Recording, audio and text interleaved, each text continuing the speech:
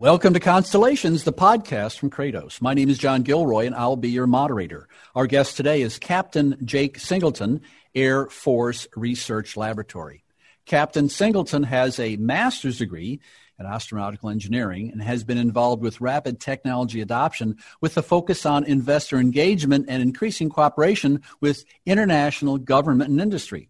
Much like exchange students, the Air Force has a problem similar to this with their allies. In his role as an exchange officer, Captain Singleton is working with his peers in the United Kingdom. He plays an important role in promoting international cooperation and military research, development, and acquisition among several NATO countries.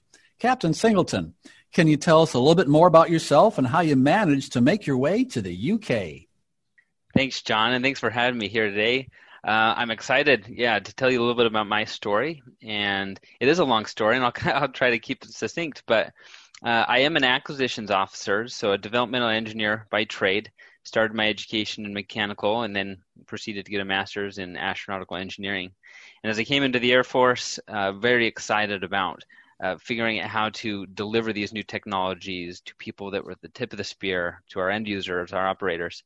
And as I started to experience some of the challenges inside of program management, I learned that there was this gap. And the gap really existed where we started to see emerging commercial space technologies that were coming out of the marketplace, independent of government requirements, and in a community of entrepreneurs and startups, investors, that we didn't traditionally have a good relationship with because of our long processes. And I started to see this problem of, there's a lot of risk, not simply in technology development, but simply in how we do business. And we really need to change and transform that a bit. So I had the opportunity at AFRL to start working in this area of figuring out how to position ourselves as early adopters for this new community of developers in the marketplace, with accelerator programs, pitch days, things like that. And as I started to invest time and energy into these problems, we started to see some successes. And some of these successes were happening in the international arena, in the marketplace here. And what I realized was the marketplace is a global marketplace. And so partnerships and successes here we're going to require us to be working with partners in industry outside of our borders. And so I had the opportunity to participate in an exchange program where I got to come out here to the UK and work for the UK under this exchange to work on some of these problems. And it was really exactly that, trying to figure out how to take some of the lessons learned, the best practices that we had in the US, some of the unique authorities and things that the UK was doing really well, and bring these together to really just scale and multiply the results of what we were doing.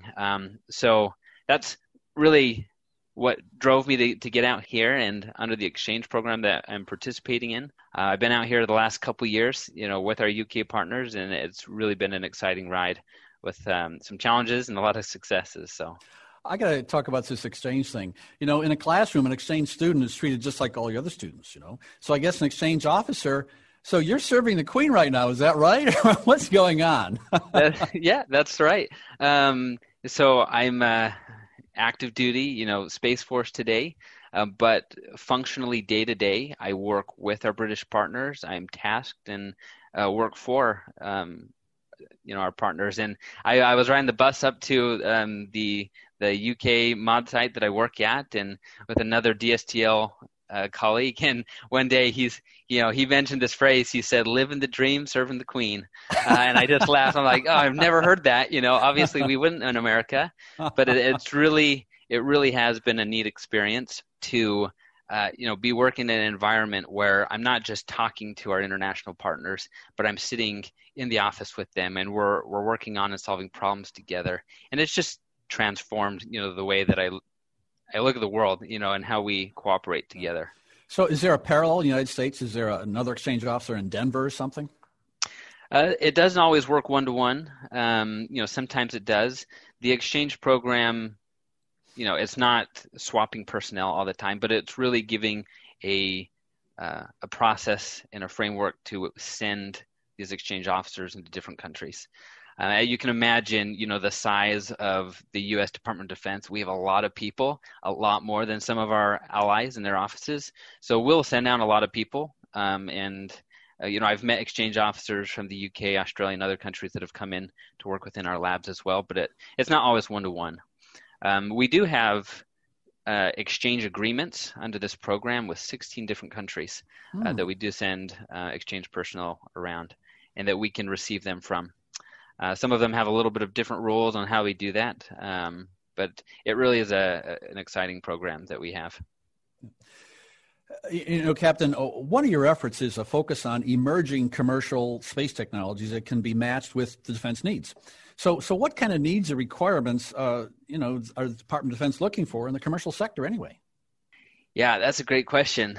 So we use this term dual-use technologies, and these are technologies that have a clear commercial market as well as they can bring value to that defense mission as well. In different mission areas and technology domains, this overlap kind of varies. For space, the overlap is, from my perspective, is just nearly right on top of each other. There's not any technologies that the commercial market is putting into orbit, or in support of those space capabilities that can't bring some value to defense. So when you ask me that question on what technologies or what mission areas, really it's just about everything. And there's so much that's just quickly emerging out of this commercial space market. But what's interesting is that a lot of these companies, they're developing these technologies because there's a need in the market. There's an opportunity to make money, right? They don't realize that they have a big, potential customer within the U.S. Air Force, the Space Force. Similarly, there are a lot of our end users or, procurement officers and folks like that within the Space Force who don't realize what technologies are coming out of the marketplace. And I can give you a good example. One of the first accelerator programs that we piloted back at the beginning of 2017, there were a handful of companies in there, one of which was developing, it's just a small, couple members of the team. They were looking at developing a constellation of space-based hyperspectral imagers for the oil and gas industry. And they came up to us and they said, the Air Force is here. Are you guys interested in space-based hyperspectral imaging? And we just shook our head yeah, we call it ISR. Curious, what are you guys building it for? And they said, the oil and gas industry, because federal regulations say that we need to, that oil and gas companies need to monitor gas lines for leaks. And today, people are just paying private pilots to fly the gas lines and look out the window. And it doesn't really work, but they don't have a lot of other options. And so there was this kind of realization, both from the company as well as from the Air Force customer on, wow, there is huge opportunities here. And I'd say from that time in 2017 to now, we've made transformative changes within the Air Force and the Space Force to figure out how to better engage these new companies that are developing these technologies that can bring value to us. And I'd say I really believe those opportunities that have been presented have been valuable for defense as well as the companies. I talk to companies all the time, and it's never been a better time to work with defense. And the way that we're working together really is healthy for both us, for them, their investors, their customers, as well as our end users. So go ahead. Captain, this ISR is a real good example of emerging technologies. And a lot of them are in the marketplace, as you said, just emerging out of needs. So the question really is how can the government find out about relevant technologies sooner and apply them quicker? I guess you're the lead on that, huh? Yeah, so when we first explored this challenge of how do we do this better, what we tried not to do is create a government program to try to attract more of these companies. What we wanted to do is we wanted to step ourselves outside and have us be the one to pivot and to shift to be able to accommodate those relationships a little bit better. We found there's a lot of companies that want and are interested in working with us, but they don't know how. Our end user, our customer is in a windowless building behind a barbed wire fence. Where do you start? What do you do? So we looked at, innovation hubs outside our gates where we can engage companies. We have a front door where companies can come in and talk to us and explore those opportunities. But one of the big ones were these accelerator programs. And you could really say they were already a best practice within industry where companies could participate in to get what we say is more investment ready. You've got these startups that are trying to close a business model and get to market, raise private capital, establish those customers. And the real successful companies that were emerging and disrupting these markets were coming through these VC-led accelerator and incubators. They were like a business boot camp where companies could get all the support they needed to get to market. And the idea that we had was, well, while they're going through this boot camp and getting investment ready, let's partner them with some Air Force, Space Force customers to help them go through this process of beneficiary discovery, where they could explore and validate quickly the potential military utility of what they're doing. So now inside of an 8 to 10 week period, they're pitching in front of investors, and they also have a very clear value proposition for a real military customer and acquisition, opportunity.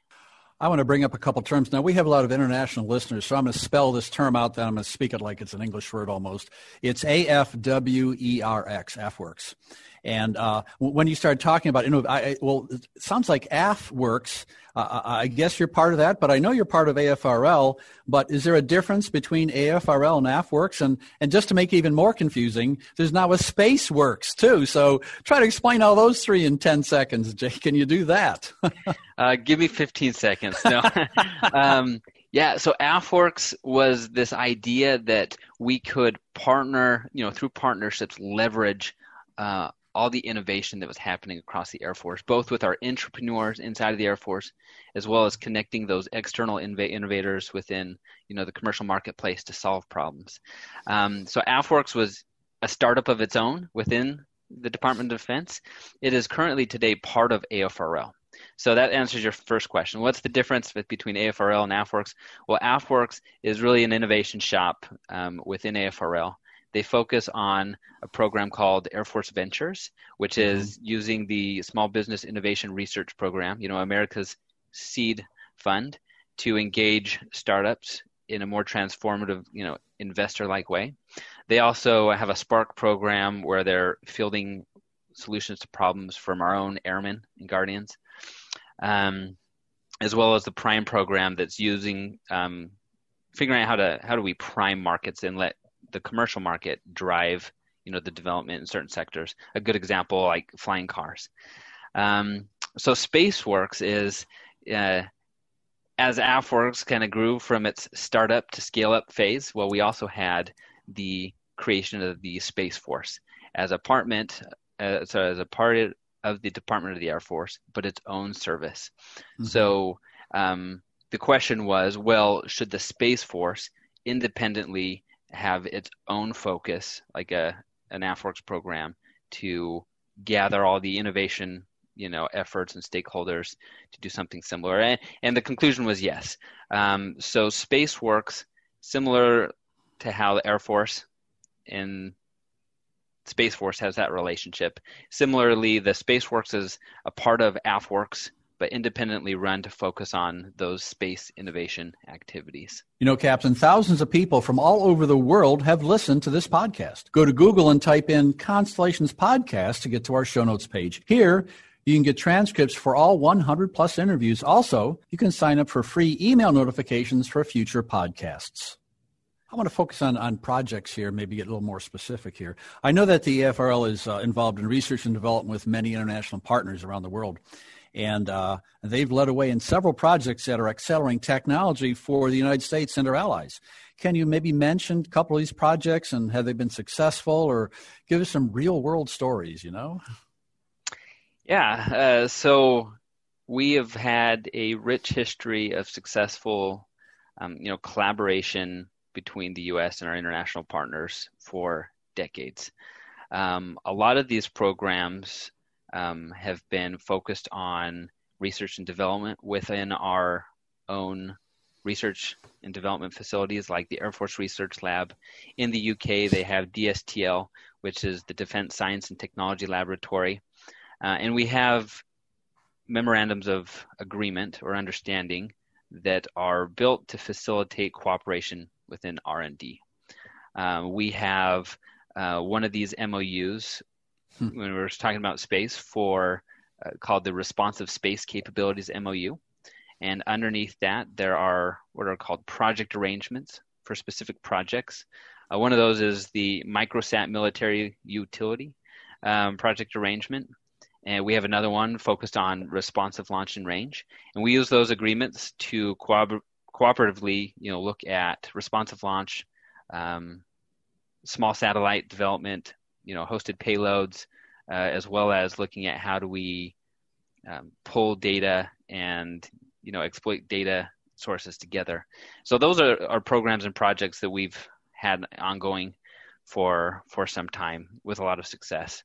What we're currently, thinking about more is, as we've seen the technology development landscape around the world shift from being government driven to private sector led, how do we get our international partners like the UK and US and others to cooperate in a similar way? So where our focus is not simply pulling R&D out of our own labs, but how does the US and the UK together look at partnering with the startup community and adopting solutions from the marketplace? And that's really what's been exciting in just the last 12 months and what we've been focusing on. I have to bring up our audience again. There's a term used, MOU, and the federal government, everyone tosses it around like baseball or something, but it's a memo of understanding, the MOU. That's what people use. I'd want to, have our audience go, what that? So typing in, trying to figure what it's all about. In researching your background, it looks like you've been closely involved in a London-based accelerator program. It seems real similar to the ones in the United States. You mentioned them before. And I guess the association has been successful. I guess one example is the ISR. Have any other ideas been useful for the DoD? Yeah, so the accelerator program you're referring to, I believe, is the Seraphim Space Camp. So Seraphim Seraphim Capital is a London-based VC that is very prominent in investing in new startup space ventures around the world. They've had a lot of very successful companies come out of their portfolio in the last couple of years.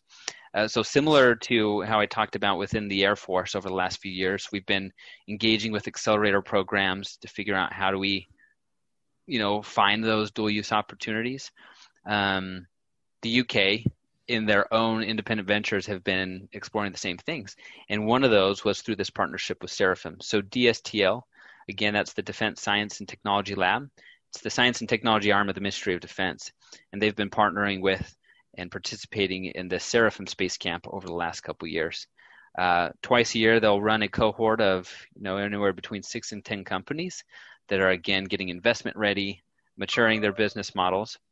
And DSTL is engaging to really introduce to these companies, here's how you might work with the Ministry of Defense. Here are what some of our needs are. And there are some great examples of companies that have come through there. They've been successful. One of them, we talked about ISR and space-based hyperspectral in the US. One of the companies coming through here, which has successfully raised some capital recently, has been looking at a constellation of about 100 kilogram class satellites doing thermal imaging from space as well. And so that's a very clear dual use opportunity that the Ministry of Defense has been able to explore and look at because of partnering with the Seraphim program. Good. I want to maybe take a close look at this DSTL. Inevitably you're learning a lot of lessons over there, interacting with all these different people. And you're interacting with the space program that you talked about earlier, the Defense Science and Technology Laboratory for the UK Ministry of Defense. And that's defense with a C, isn't it? That's correct. I have to spell it differently every day. Yeah, it would drive you crazy. And so are major differences, minor differences? Is something minor like a letter in a word, or are similar concerns, similar goals? It seems real close, doesn't it? Yeah, very similar. I've learned that we have a lot of similar challenges as we're doing research and development. As you consider how we fund our R&D for defense in using taxpayer public dollars, we take very similar approaches to how we run competitions, include things like competition to get good value for the money, and a lot of our processes are similar. Similarly, we've run into very similar challenges I thought it was funny coming out here that I hear a lot of our UK partners complaining about the same things that we do, and it's funny because they'll, point at the US and say, oh, you guys probably don't have these problems. You guys have probably figured this out. And I think, no, we haven't. We have the same frustrations, and we point to you guys thinking like, oh, the UK is doing it better. But what I have found is that there are a lot of real ways where we can complement our strengths and our weaknesses to really just kind of accelerate the results of what we're doing. And we were able to do that this last year with our International Pitch Day. We might talk about that later, but the strategy that we came up with in the end to deliver that program was a strategy that independently both of our countries couldn't have run alone to reach the same results. So I'm a firm believer that aligning these complementary programs in both the countries can allow us to achieve results that we can't, individually. If you take a look at the DSTL, I think it has a new division called Exploration. It looks like this division will identify and accelerate transformative technologies, systems, and concepts for defense and security. So give us some more insight on this. Do you have something comparable in the United States, or is it just in the UK? Yeah, I think there are a lot of comparable programs. The Explorations Division, it is just like you described. It's looking forward. It's looking to the future. It's looking at what are these opportunities that maybe don't fit that we should be thinking about that are going to have big opportunities for impact in the future. Whatever organization that you look at in the U.S., they're going to have similar approaches. AFRL just recently did, the S&T 2030 review where they were trying to look at what are the priority technology areas that we should be looking at. So, explorations within DSTL from the concept of looking forward with future into these new opportunities. It's not really a new concept because, other groups and divisions, they're always trying to have a future looking vision. For example, within DSTL's space program, they've had, in the past a explorations kind of focus as well. And how do we look and receive these kind of new emerging ideas? I think what is important to recognize is the emphasis and the priority that DSTL is putting on this today in having a dedicated division within its ranks to focus on exploration and new opportunities. Well, Captain Singleton, I want to pivot here from space to security. And the term that's used, of course, is DevSecOps. So when you think of DevSecOps, are there any suggestions that come to mind in ways that we can improve or facilitate improvements both internally and with our coalition partners so that everyone can, share these improvements quickly?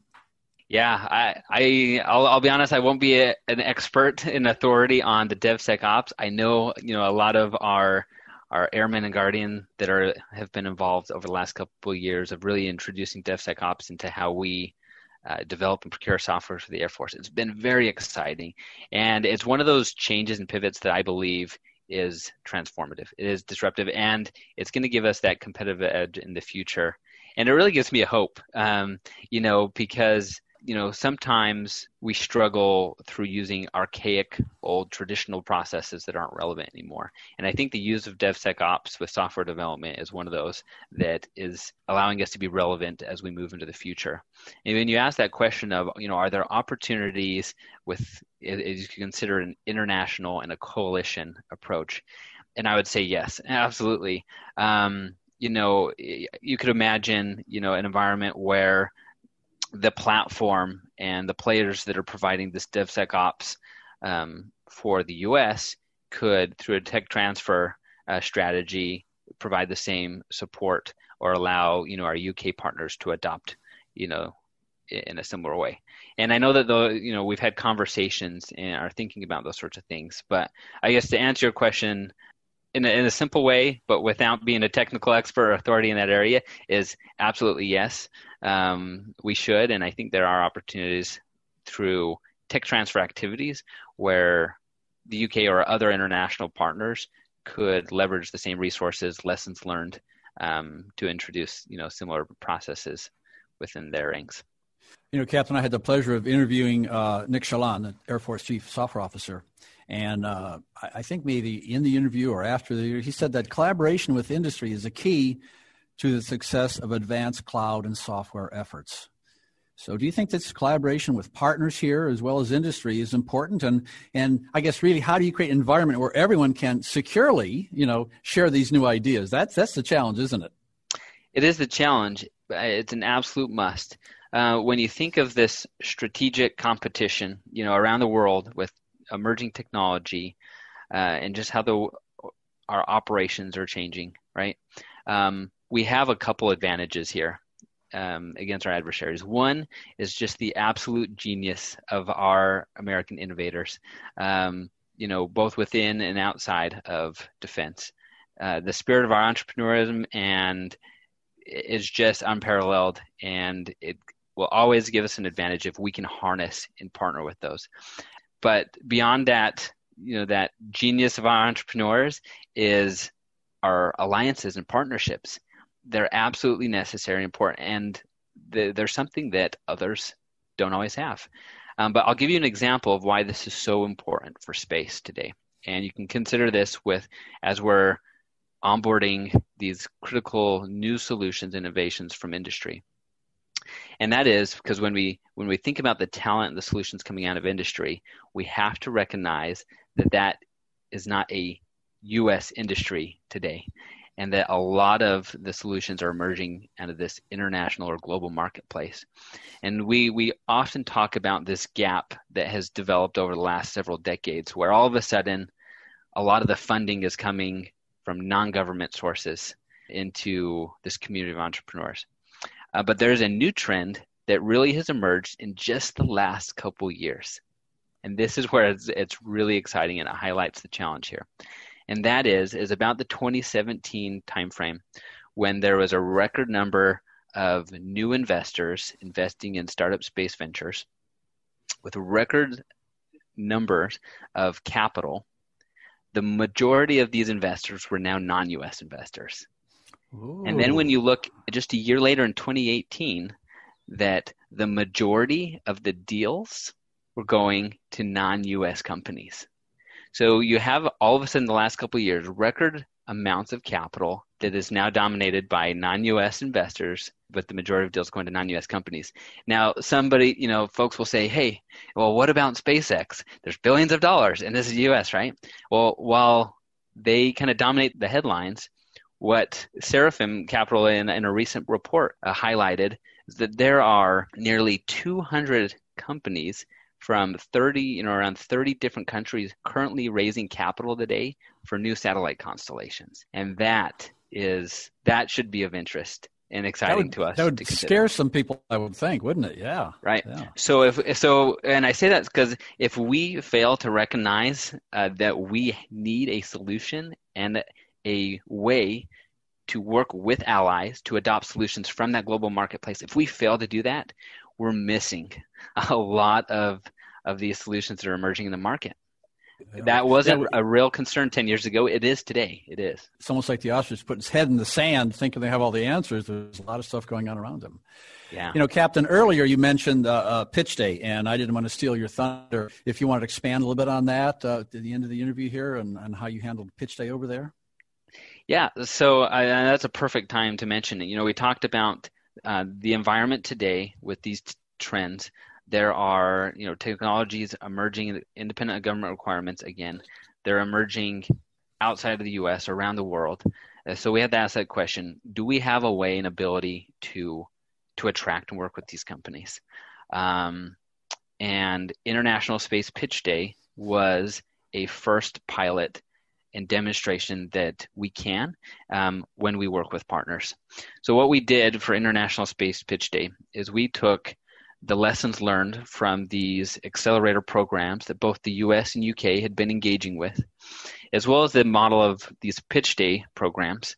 And I can talk a little bit more about that in a minute. And we took all of that and we scaled it into this global environment.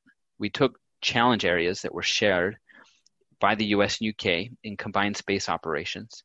We ran an industry accelerator program where companies from around the world could engage with our end users and our stakeholders to learn and understand what these problems were.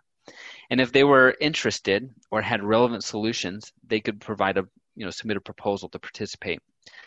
And we had over 100 suppliers engaged through this process from over 15 countries around the world.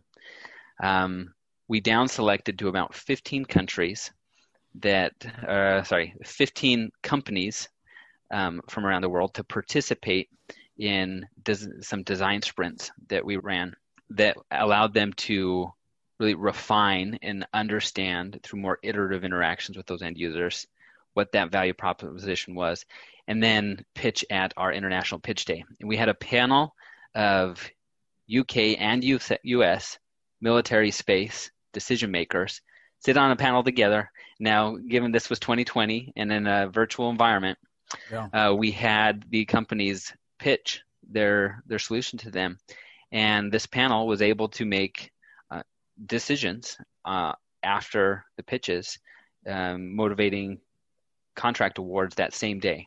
So companies were able to pitch to both US and UK customers together in response to shared challenges in space operations, and were able to walk away with contracts funded on behalf of both the US Department of Defense and the UK Ministry of Defense. And we had 10 successful companies this year out of the 15 that pitched, and these companies were from the US, UK, as well as India and Australia. We're really excited about the solutions there. But that was just unprecedented. We had 14 different defense organizations from across the US, UK, and NATO participate, and we awarded on-the-spot contracts to emerging foreign startups from around the world.